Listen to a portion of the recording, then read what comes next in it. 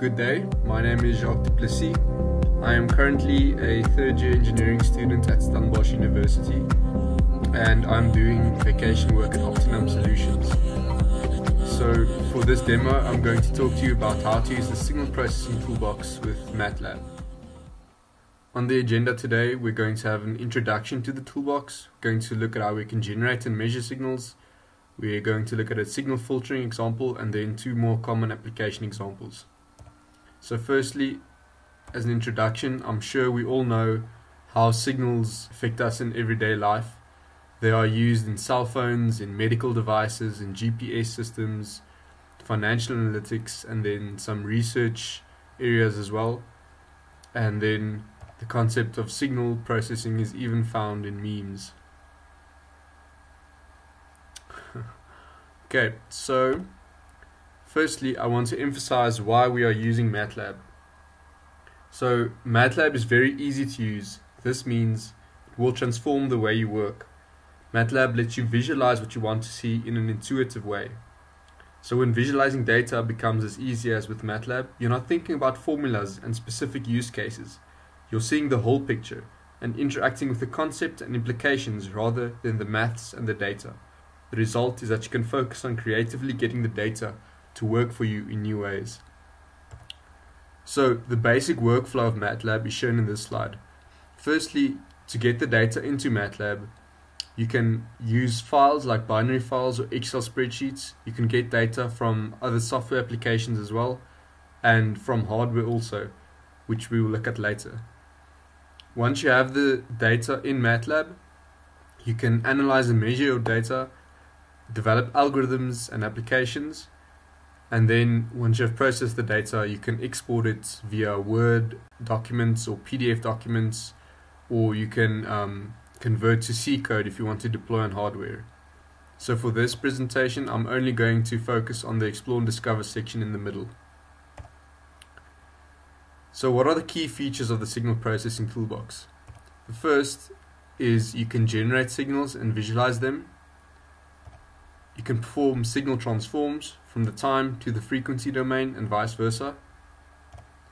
You can design analog and digital filters and analyze and implement them. You can employ statistical functions to highlight some aspects of your data. And MATLAB has some nice power spectral density estimation algorithms that can show you the power spectral density of your signals. Now this list is not exhaustive. There are a lot of other functions that the Signal Processing Toolbox has as well.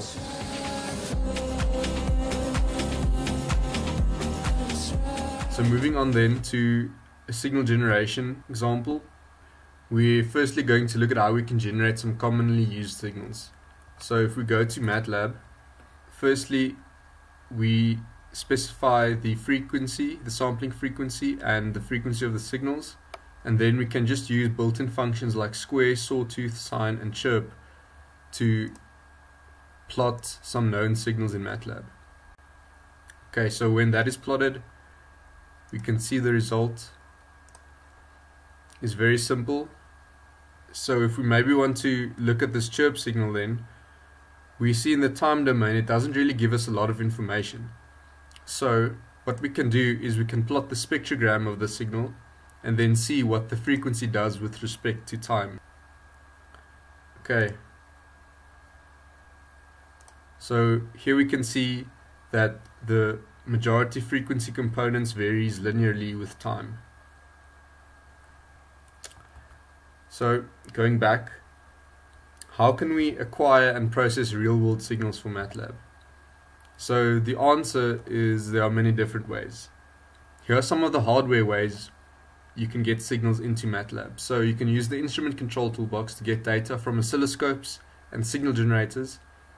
Then you can use the data acquisition toolbox to get data from USB and PCI protocols.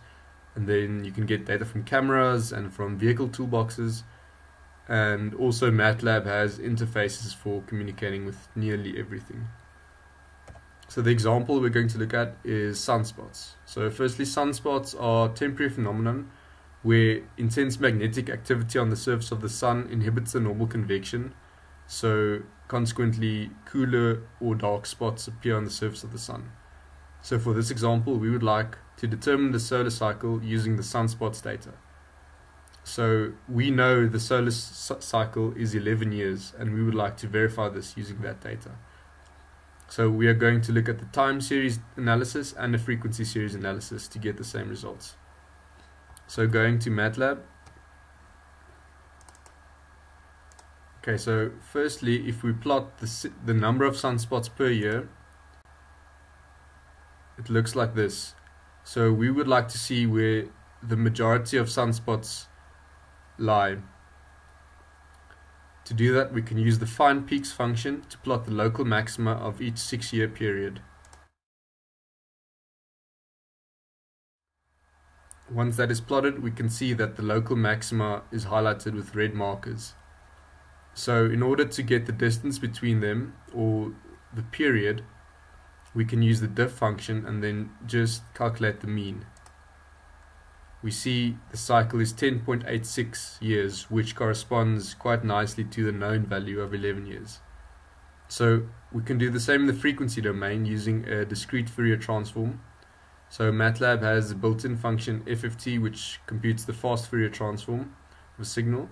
So for this example, we're only interested in the fluctuations, so we can remove the mean from the signal and then only plot the fluctuations. Doing that, we can see that the largest frequency component lies about at 0.09, which is the reciprocal of 11. So we get the same result in the frequency domain as well. Moving back to the presentation. So that concludes that example. Looking at signal filtering, we know there are various challenges in filter design, like you would like to design your filters quite rapidly, you want to move through different filter architectures quite fastly, you would like to have your design process as streamlined as possible, and once you have designed your filter, you would maybe like to deploy the filter on hardware devices, so you would want to design for implementation. Of course, MATLAB has solutions. You can select from many predefined application-specific filters. You can design in floating point and then convert to fixed point to iterate fast. And you can visually explore design methods and analyze responses. Also, you can generate MATLAB functions, Simulink models, and C code from the filters. So this example, we are going to look at how to analyze an ECG signal. In the time domain, an ECG signal looks like this. So we can see there's a linear trend associated with the signal. So firstly, we would like to remove that, and then we would like to remove the high frequency components because that doesn't help us in analyzing the signal. And then we would like to compensate the delay introduced by the filter. So this is the workflow we are going to do for this example. Going to MATLAB.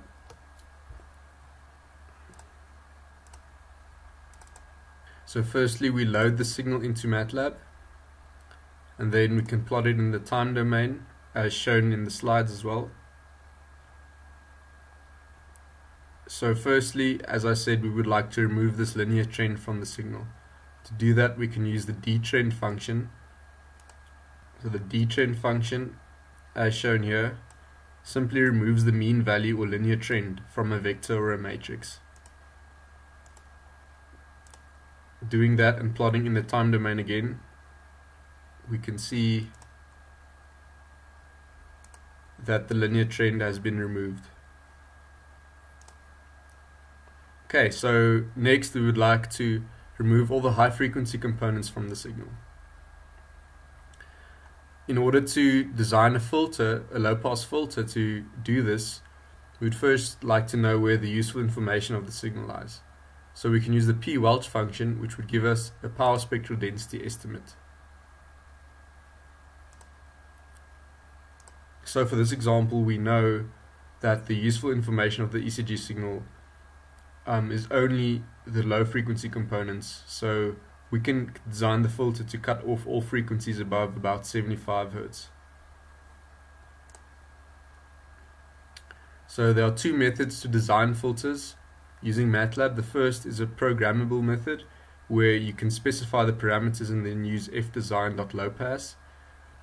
The next is an interactive method using an app. So that is what we are going to do in this example to show just how easy it is. So we can go to apps and then select the filter designer. Okay, so once in the filter designer, we can specify the parameters, like we want a low pass filter. We are going to use an IR filter for this example. Can specify the order as 7, and then the sampling frequency for this example is 2000 Hz, and as specified previously we would like to cut off at 75 Hz. We can click on design filter, so this gives us the nice magnitude response of the filter, and we can see below or above rather 75 Hz the signal cuts off. So we can click on these buttons at the top to get more information of the filter. Like this just gives information. You can see the filter is stable and a lot of other parameters. We can see the pole zero plot by clicking this button. Here we can see all the poles and zeros lie within the unit circle, so we can see they are stable here as well. You can even see the impulse response of the filter, which looks like this. So all of this information of the filter we can see by simply clicking buttons at the top here, which makes it really easy to work with and analyze filters in MATLAB. So if we want to use this filter, we can click on File, Export. We can export it as an object and call it D for this example. Okay, so to filter the signal, we can just use filter and D, the variable we just created.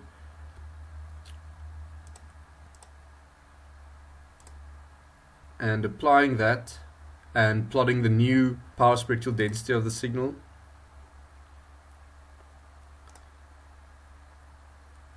We can see that above 75 Hz the signal gets attenuated quite considerably. So the filter did exactly what we expected it to do. And now we can plot the filter in the time domain again, and this will give us this result. And we can see that the filter now delayed the signal by some margin.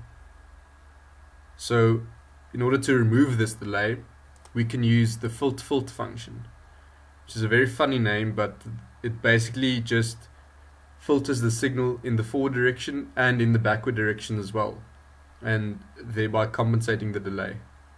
So applying the filter function and plotting the signal in the time domain again, we see that the delay is compensated for and only the low frequency components are seen in the signal. So now we can work with this ECG signal. Okay, this concludes this example. So going back, let's have a quick recap. We looked at how to detrend an ECG signal. We visualized the power content of the signal.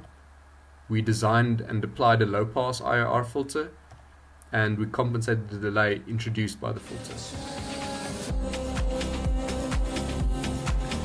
So next, we're going to look at two common application examples. The first is how to detect a distorted signal in noise. So for this example, we are going to look at a nonlinear amplifier that introduces third order harmonic distortion. So we can model this amplifier by using white noise, using the random function, and a polynomial of order 3. So for this example, the sampling frequency is 3.6 kHz and the signal is 180 Hz. So creating the amplifier signal and then plotting it over a non-noisy signal, you can see this is how it looks with a lot of added noise spikes. So to work with this signal again, we can plot the power spectral density by using the p-Welch function. This gives us this result. So because this is a third order amplifier, we know it will give us a DC component, one fundamental frequency component, and harmonics of twice and 3 times the frequency of the signal. So we can see this, but we would like to visualize this a bit better. So we can use the find peaks function again by plotting the 4 highest peaks.